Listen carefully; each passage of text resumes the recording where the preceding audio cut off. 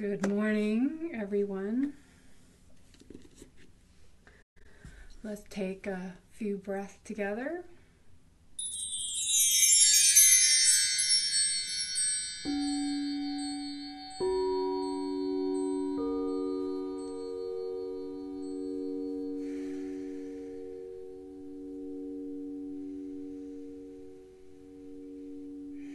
It is good to be with you and to be here.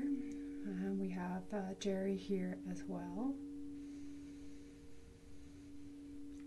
Been having some technical difficulty this morning and some really weird stuff.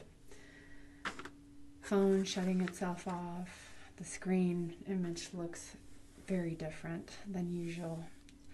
So just rolling along with life and just experiencing it rather than letting it stop us. So today's discussion is about the fear of freedom. What in the world is that, right? So the fear of freedom, and the freedom that I'm referring to is the freedom from the present moment, and how when we can be in the present moment, we can be free from the present, from the future and the past. And sometimes those future and past have such hold on us. For example, if you're living, if you're here but you're anxious about what's coming in the future, you're not really free. You're kind of caught up. And the same thing, you can be caught up in the past as well. And so what may cause the fear of the future? And one of them is because we're afraid of unknowns. Not knowing can be disturbing. You probably have experienced life situation where, it's pretty crappy right here, but you don't know what the future may hold. So you hang on to the comfort of that crappiness that is here. At least you're comfortable with it. And in any situation, we human beings seek safety. And that safety requires us to feel safe. Just deep down in the core, down at the brain development, is that need to survive. So that is by far and foremost the most important operating system, so to speak, that is operating inside us. So when that threatens, then we not sure how to act, right? And we go into freeze, flight, or fight. So coming back to fear of the unknown, that can keep us stuck, okay? Or it can make us fight, or it can make us flee. And so, in my own life, I was in such a crappy place. I was in a miserable marriage. Things was just horrible. We didn't have money to make house payments. We barely had food on the table. Someone was addicted to gambling. The money was going into gambling. Just life was really horrible. But yet, I was afraid of leaving that situation because I felt safe, that at least I knew what I would encounter each and every day. So that was my security blanket. And so we can hang on to that security blanket because it does provide us some level of comfort. Another reason is because it can bring up trauma. And of course, when you have trauma, you don't want to deal with that, right? And so sometimes we're afraid of finding freedom in the present moment is because that trauma might arise. And this trauma is operating in the background in our unconsciousness.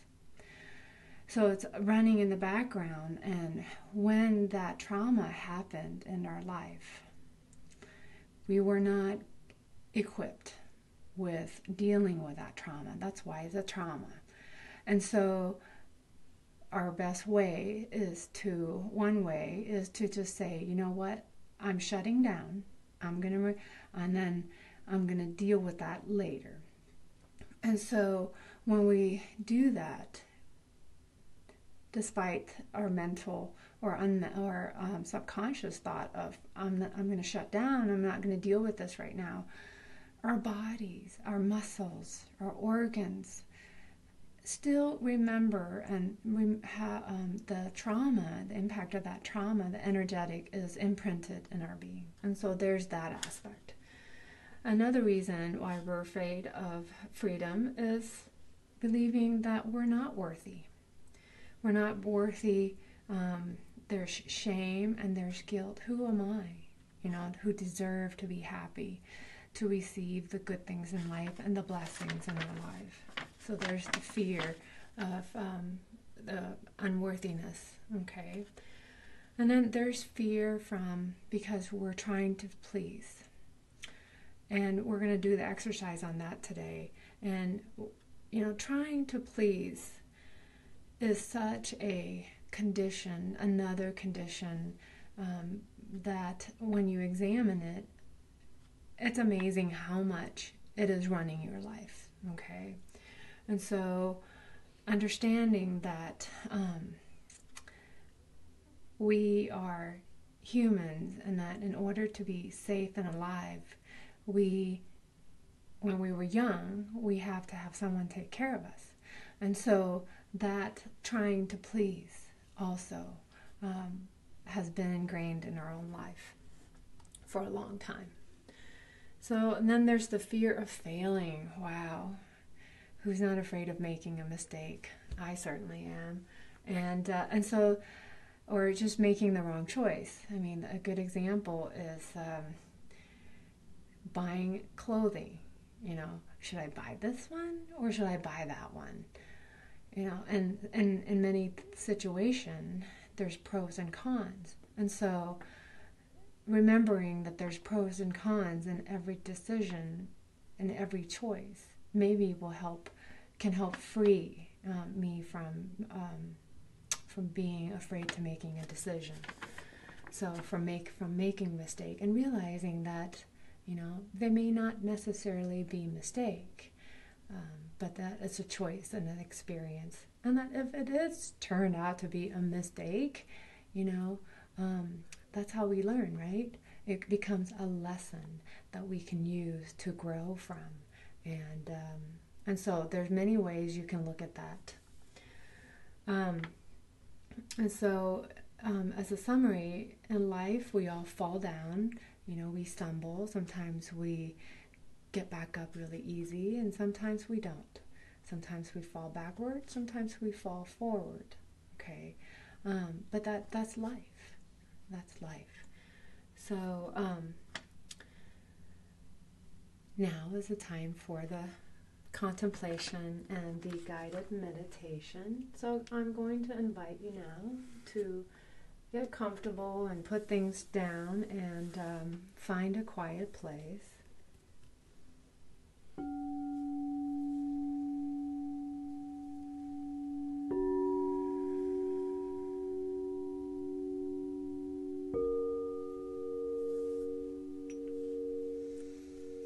If you have your favorite oil, you can certainly put some on your palm.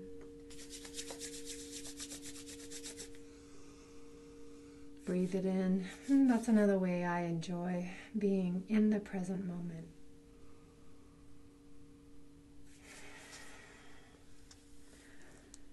So as you keep your eyes closed, breathing in and becoming fully conscious of your breath.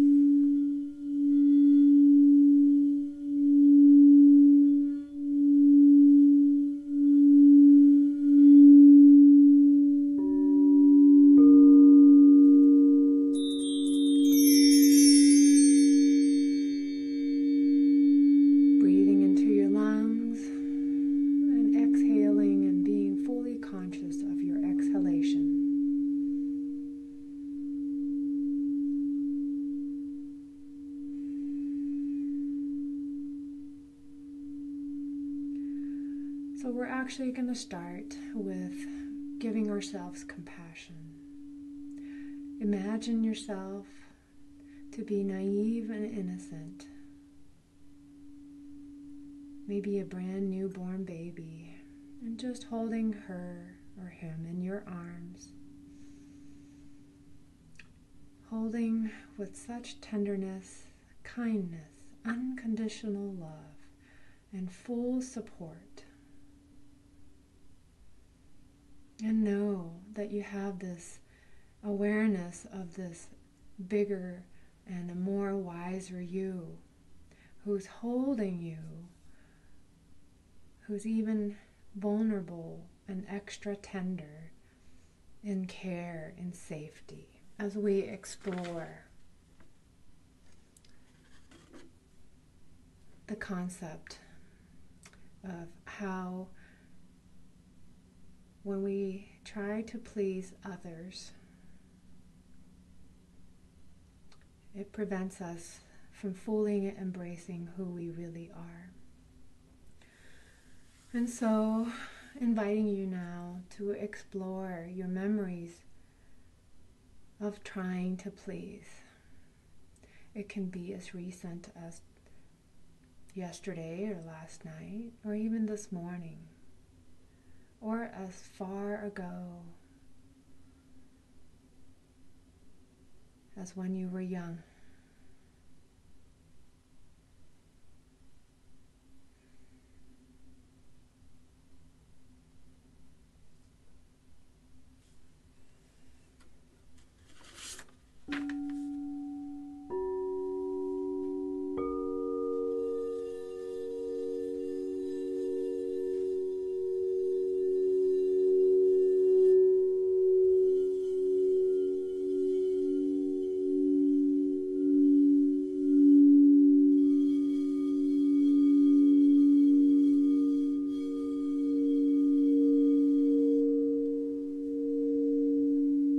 As you see your memories of trying to please, if you will observe, how has that shaped your life? How has that shaped who you are?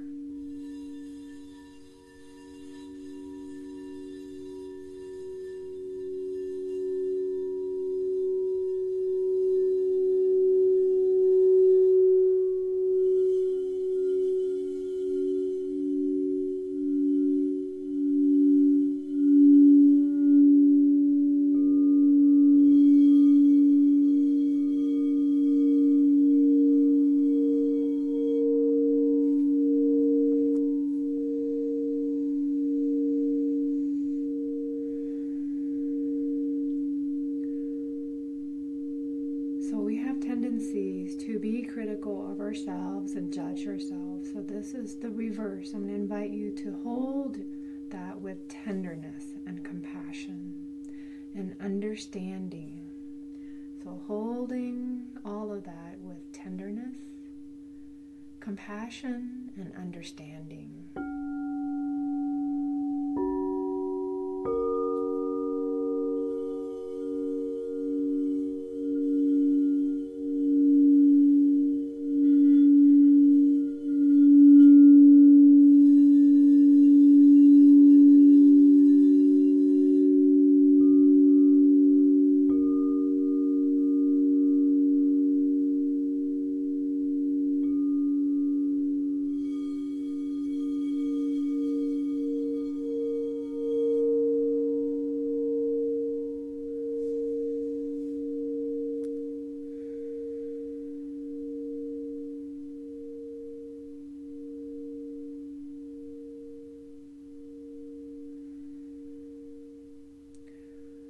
And that understanding and courage and compassion can really help you to be okay with what happened, and maybe even seeing why things happened the way it happened, and maybe also understanding your life circumstances and how all of that influenced who you are, and that there may be opportunities for forgiveness, and we'll do that next time. So now I'm going to ask you to find a new paradigm. So how can things be different now that you know what is operating in the background? So how can things be different? And maybe make a tiniest movement, tiniest step, so that it doesn't take you too far out of that comfort zone. And as the stretch, of the elastic band, if it's gradual, then the rest of the band catches up. So rather than pulling that, making that huge leap, then you're going to cause the elastic band to break. So just make a tiny movement. So how can things be different? How can you maybe please yourself?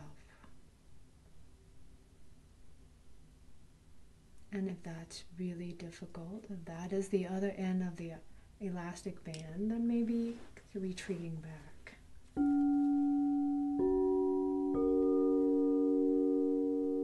And so how can things be different?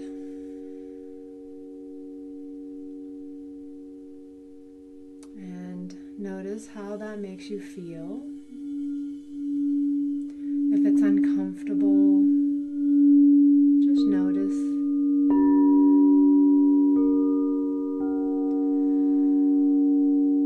So again, with compassion, understanding that, you've been operating in X condition of trying to please people for 47 years in my instance. So know that it's going to be a discomfort, okay, from not knowing.